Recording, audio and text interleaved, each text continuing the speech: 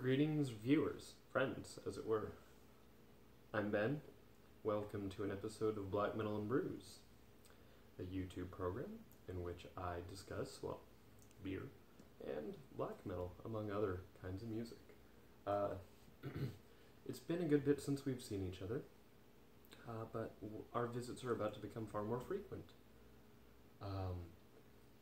I will leave a link or a timestamp in the bottom of the video or in the comments so that you can skip to the concert description, which is what this video is. But first we're going to take a quick moment to discuss the fact that I have quit my day job to do this full time. This being so much more than my YouTube channel. Many of you only know about this, and that's great. Jareth doesn't know about any of it, but she's still having a good time.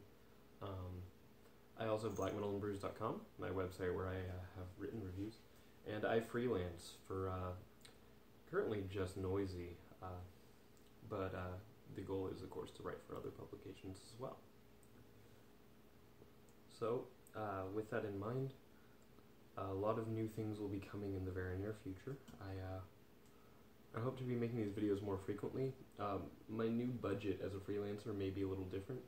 So for a bit you may see me going for decidedly more affordable beers.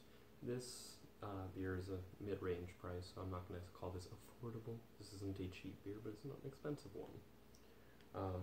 But for those of you who've enjoyed some of my more Holy Grail type videos, it may be a little bit before I get back to drinking an $8 bottle of beer when I don't have a 40-hour week job. The nice thing is I have more time to digest music, to think about music, to write about music, and consequently, of course, to share music with you, my friends. That is the primary reason I wanted to go independent on this anyway. I didn't want to keep barely struggling to catch up on new music. I wanted to be able to really sift through things, find stuff that is remarkable, engaging, and worth your time and mine. So, with that in mind, to celebrate, we're going to be consuming the fantastic Doppelbock Celebrator by Ayinger. So metal it even comes with a goat on on a string. They're cute little trinkets. My cat likes to play with them if I'm not careful. So, in addition to that, we're going to discuss 3 concerts over the course of 2 nights that I attended in the last week. For those of you wondering, there will be a Roadburn video soon. That's just a serious undertaking, and I don't want to try and incorporate that with these 2. So, Saturday night was May. God, I'm bad at my dates. I don't remember what day of the month it was. May 7th. I began my evening at Brass Battle Label's headquarters for a basement gig, which of course ran a little late, as these things tend to do, and that's okay. With that in mind, I only got to see the first two bands because I had to hop to another show. The opener was Nefaria, who I've mentioned here on YouTube before. They had a new singer. Admittedly, the sound was a little muddy. Not on the band's part, just, you're in a cramped basement. But the singer sounded good, the band sounded just that cold, melodic black metal they played really well. It was a delight to see them again, especially having caught them before, knowing what to expect. It was just really, it was really nice to catch up with friends. It was the first show I'd really gone to since returning from my travels. Oh boy. So, here we see Celebrator in all its glory. Just a classic, dark, beautiful malty body, thick head. This is brewed in accordance with the purity standard, the Reinheitsgebot, and God, I can smell the just beautiful, like, raisin sort of breadiness from here. I do love raisin bread, so I guess it makes sense. So anyway, Nefaria put on a delightful show. It was nice to see the new edition. I'm really intrigued to see where they go next. They've got a really full Bandcamp page that I really urge you to peruse. Next was label mates, as far as terms of CW Productions goes, Bilirubin. Their set, they seem to have a little bit of technical difficulties. I'm not sure the exact nature of which. Partway through their set, I did find myself heading upstairs, as it was actually clearer sound upstairs than in the basement. I managed to get video of the first song of their set, which I guess is probably always the song "Antique Marvel." They sounded pretty wonderful to me though, and I had a really good time catching them as well.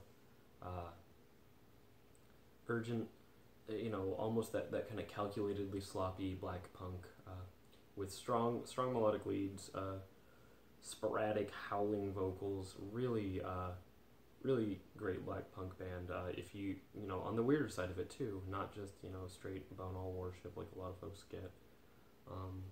So I urge you, if you didn't check them out after my last video in which I mentioned them, do it. I really hope they got new material. Their demo's been out for years and it's great, but I'd like to hear more than just that handful of songs. I think it's just 3 tracks, because they're a really fun band to see live. The other 2 bands on that bill that I did not get to see were Cost, which is I believe Danny from Rohit, and along with him I know Derek from Purity of Essence performed, as well as somebody else whose name I'm forgetting. I wasn't there obviously. I heard their set was fantastic, and closing out the night was Vrasabatlet's own Daggerlust. It was their first show, and I'm kind of kicking myself for missing it. Whew. However, I had to find my way over to Panic Room, which is a little more of an established venue, not quite the basement show vibe, but for a really diverse bill. I missed the opener, Disembowel who are a local doomy chamber quartet. I don't know how many people are in Disembowel. Again, I missed their set. I know that they play chamber music, and it is fantastic. I'll actually be reviewing their most recent album quite soon. Keep an eye out if you're into that sort of thing. Although I did get a chance to catch up with one of the members of the band and chat for a bit, and that was really nice. I showed up right in time to witness Order of the Gash, who have been on my 2C list for a good little while.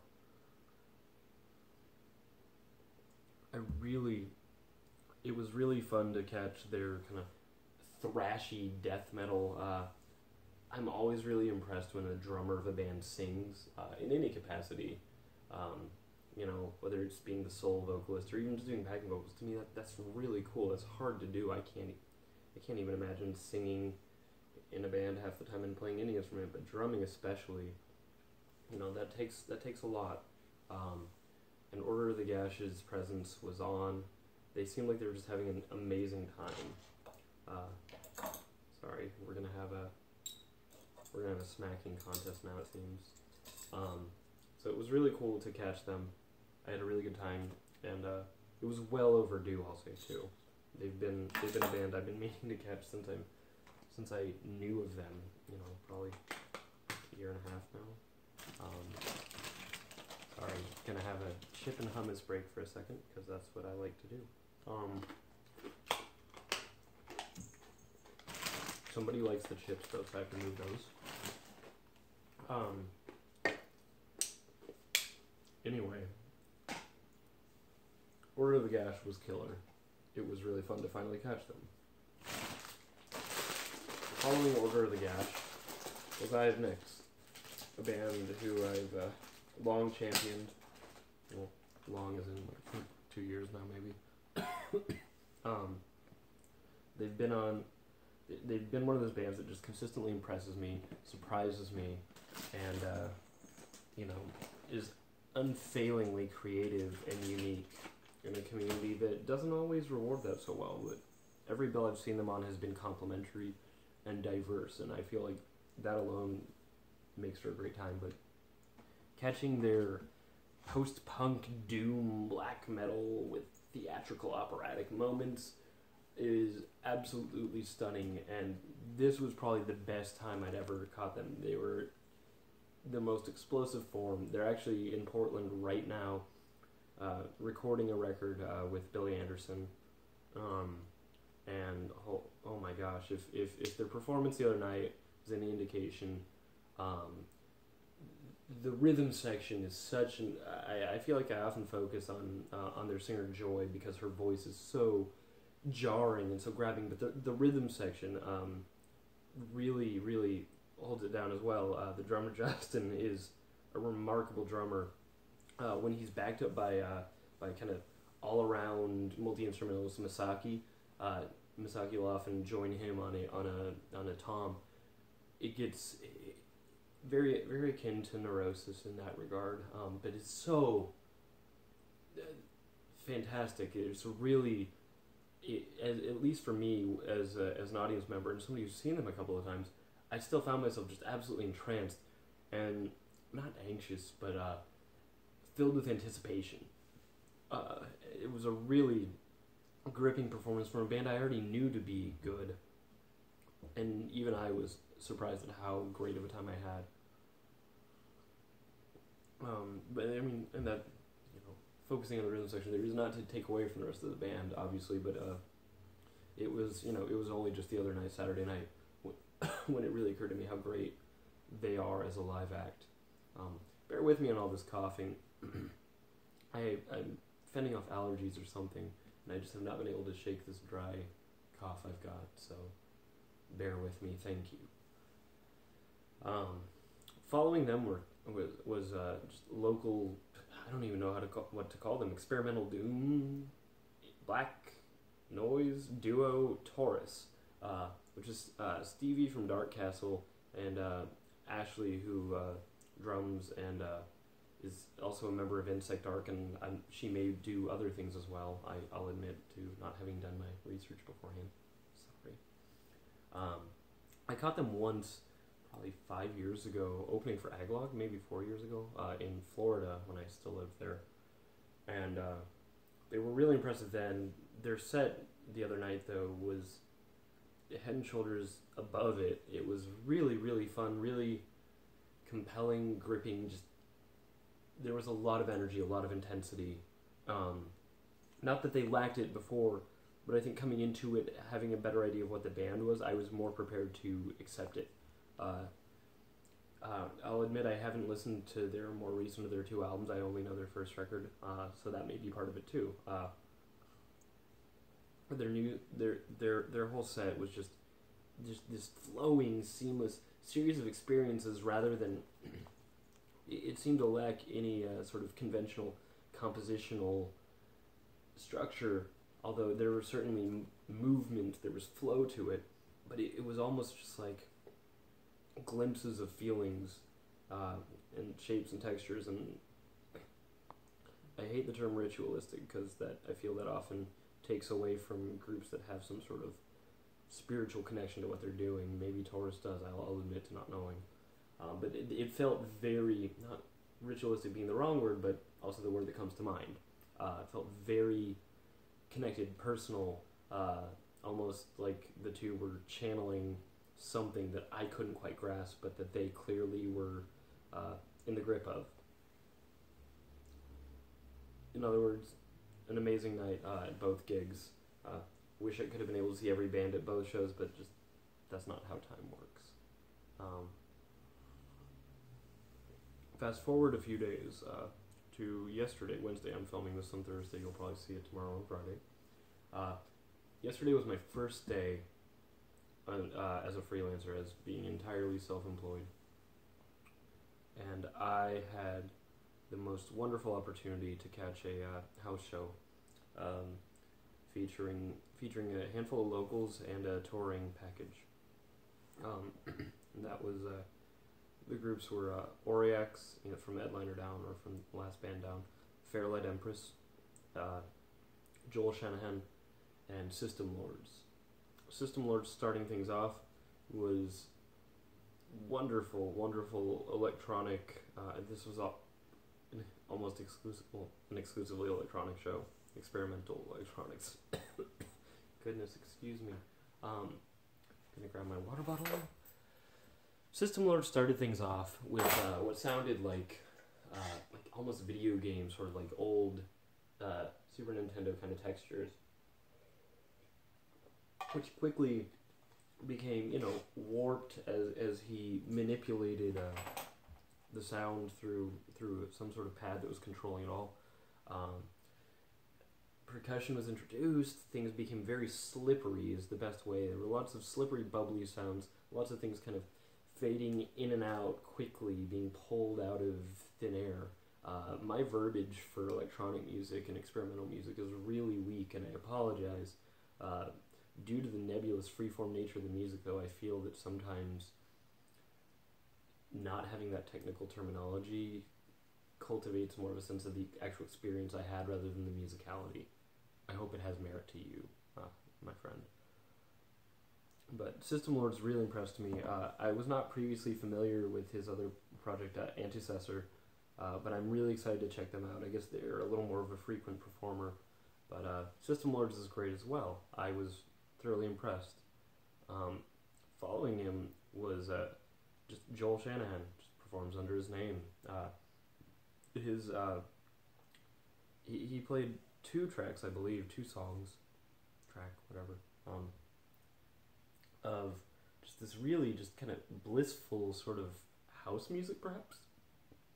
Again, I feel the more I hear music, the less I understand genres and the distinctions between them. Anyway,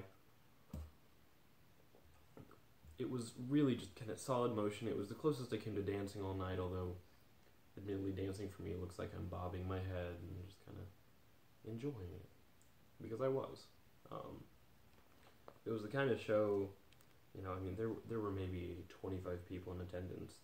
It was a very intimate sort of thing, and it was absolutely wonderful.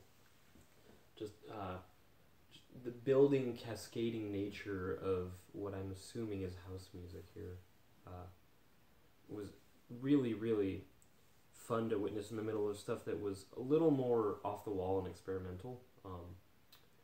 So it was this kind of just moment of just bliss, and I could tell that the artist himself was having a really good time performing it and sharing it with us as well. That was just really, really fun to witness. Up next was the act that I had gone there to see, although again knew very little of, was Fairlight Empress, a collaboration between Gray, who performs as Hive Mind, and is also a member of Pure Ground, and Lee, who is Oil Thief. So seeing them, they're touring as both Hive Mind and Oil Thief, but also doing a couple of Fairlight Empress sets. Knowing that their show in a few days didn't have a Fairlight Empress set, I had to catch this as well. And I was not disappointed in the slightest. It was almost just like this soothing bed of ambient noise with industrial elements. Lee would occasionally speak or chant or sing, but by and large it was just this really just kind of hypnotic set of just textures of I was oddly comforted by the music, knowing how oppressive Hive Mind can be. I really had not expected to find such soothing, meditative sounds coming from this duo, but I really, really wished that they had recorded output. There's a track on a Nostalevo compilation called The Alliance that I've got, but beyond that, there's really not a lot of Fairlight Empress out there. If you search a hashtag on Instagram, you can find a little bit, and I think there's a YouTube video of a performance. But really minimal stuff, but I cannot wait to find more output from these two in collaboration, and both as individuals as well. Closing out the night was Oriax. Oriax is a fella whose property this occurred on, and he played just this massive just synth track. I don't know my terminology again. For those of you who are real gearheads, I'm probably an idiot. I believe it's all modular, maybe not. But absolutely just like percussive, shifting, very beat-driven electronic music. I apologize for rushing here. My phone looks like it's telling me it's low on time to film this, and I don't want to cut off. But absolutely vibrant, high-energy way to close out the show, to close out the night. I found myself having a wonderful time from start to finish. I wasn't even able to drink because I was even drier in the throat than I am today. And I still just found myself having the best time. I keep saying found myself. I had an amazing time. All of these artists deserve your support, as with each of these videos. I'll leave links to the artists where I can. I urge you to support them all. I didn't really talk about this beer much. All you need to know is that this is the standard for a Doppelbock. Get it. You deserve it. I'm Ben. This is Black Metal and Brews. So many more good things to share in the near future. I love you all. Cheers. We'll talk very soon.